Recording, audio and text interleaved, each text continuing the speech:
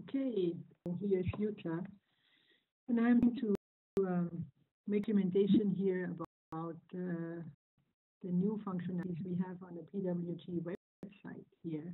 As you can see, I'm on the page right now, and I would like to talk about events first. So we have an events calendar and a new way of getting tickets for our events.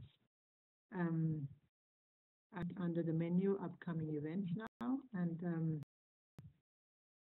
I see a test event that I have entered here, so I'm reloading the page, and now it's gone.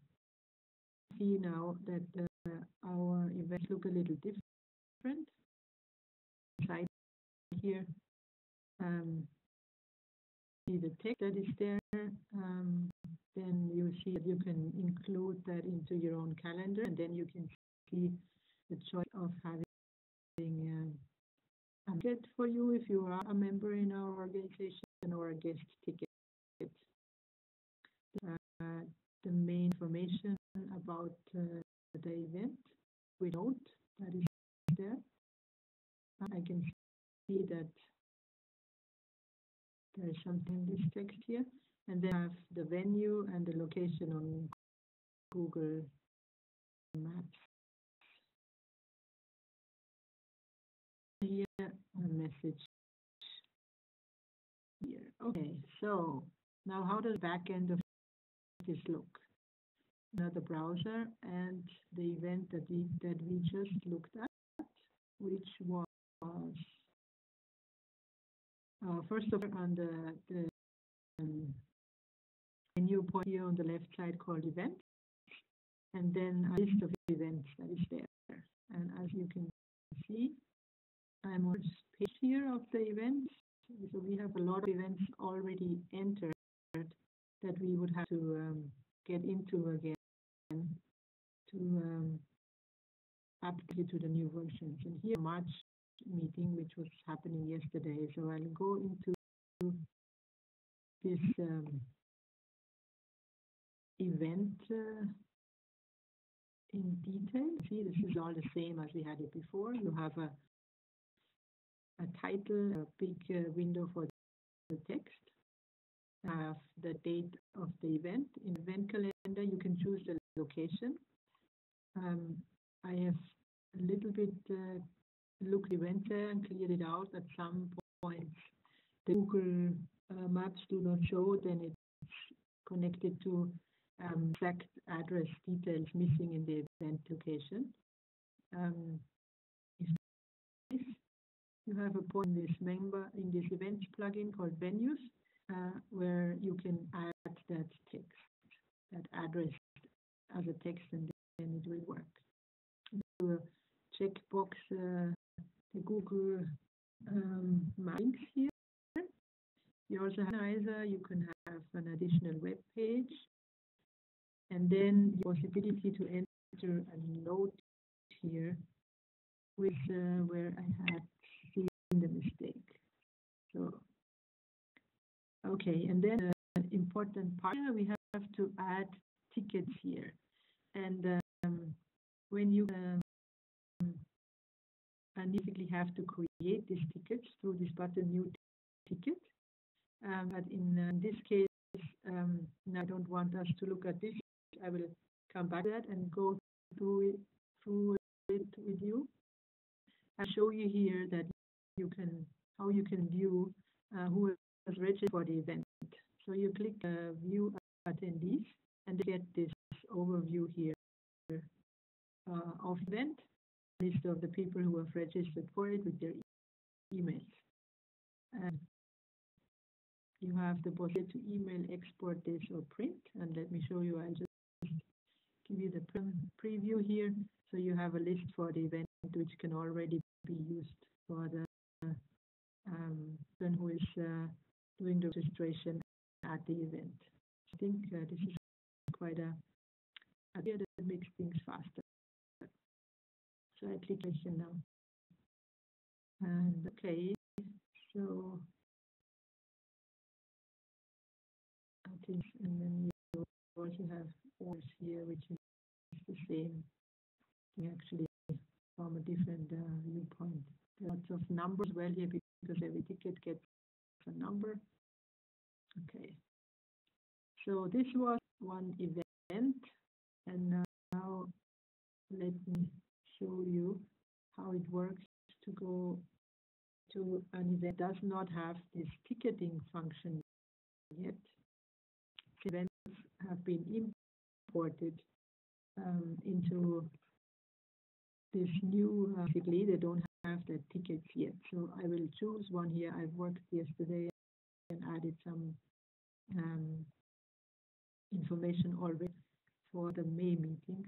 So I'll go into the next one here. I'm not using this one because it's a draft, but I'll use this one here, the job hunt support group meeting to it, and then we have the standard text here that we have. There's a couple of things that here that for some reason got imported into it, and also delete this because we now have direct access to the links. Here is okay. So crescendo, and I put the Google Docs as well here. A letter is the organizer here. If you want a letter, it's possible to put a note here, which will be shown right next to the fields of event. And then what we have to create here is the following. We have to say member ticket. I add new ticket, member ticket, and then I'm choosing here capacity, unlimited capacity, and I say save ticket. Then I add another new ticket, I have unlimited capacity, and I put the value of 20 francs here. Save ticket. So done some wrong, you can easily go back inside here. I can show you here. Here it says blank for free tickets. This is what I did, so I did not enter the 0 here. So also delete it here and say save ticket. Exit it with cancel, and the ticket is the same here. Guest ticket, limited capacity, and the price of 20. We have the option to set the capacity. Say we are that only has 20 seats, so we can add that functionality here to safeguard this. So now we have tickets.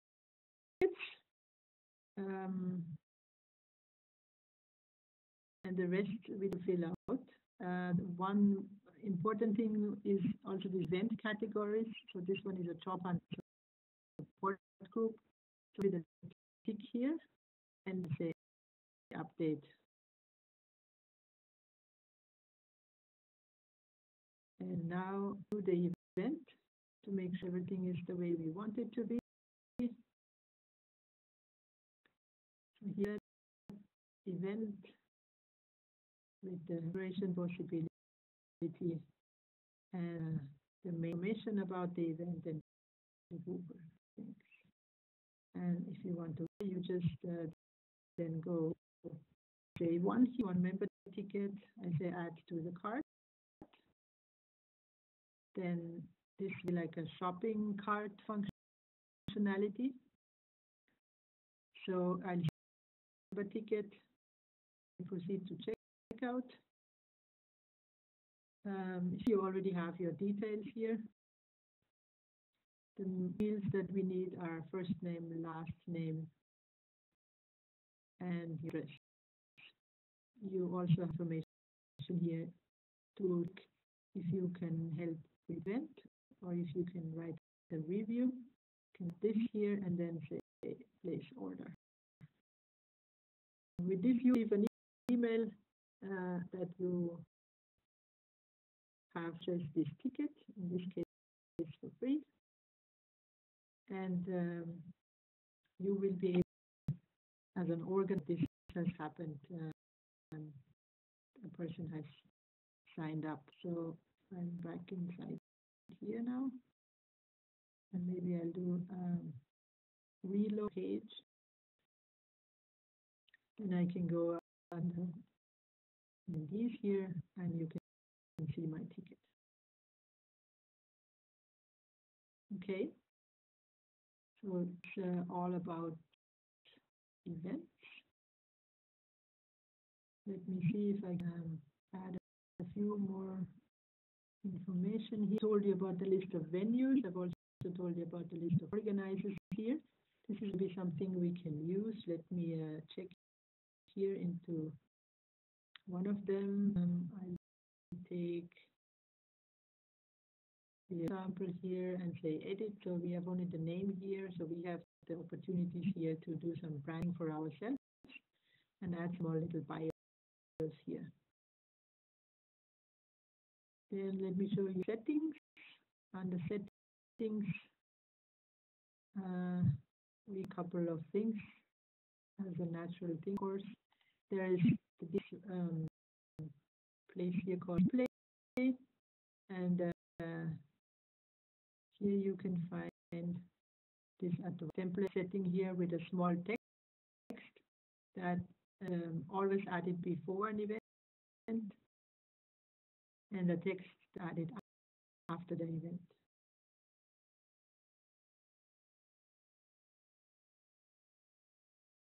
Okay, then we have here the settings. It's normally not what you have to change. That's it, I think, here. Okay, so to the list events, this is what we'll have to do for all of our future events as well. And with any help, please get in contact with me. I'm not I'll be able to answer all questions, but I'll try, of course.